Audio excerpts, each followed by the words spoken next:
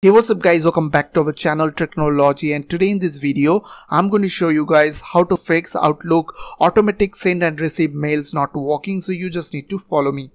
So first of all, you need to open Outlook on your computer, and once you have opened Outlook you have to go to this send and receive option. So go to that option, and after that you have to click on these send and received groups. So just left click over there, and once you have clicked on these send and receive groups, you will get an option like disable schedule send and receive. So you have to uncheck this option. Make sure that this option is unchecked. So left click over there.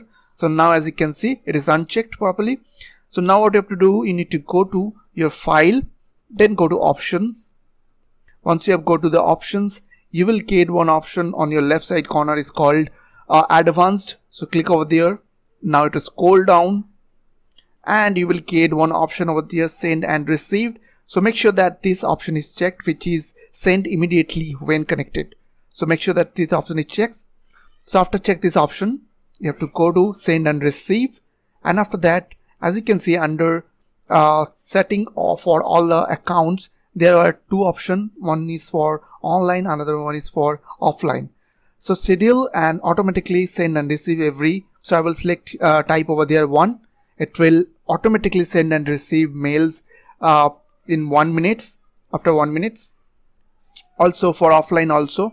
So close this window now and click on OK. So if you are in offline or online, it doesn't matter. It will scan your mailbox automatically after every 1 minute. So I hope this small video will really help for you, and please don't forget to click on the subscribe button, like button and share button.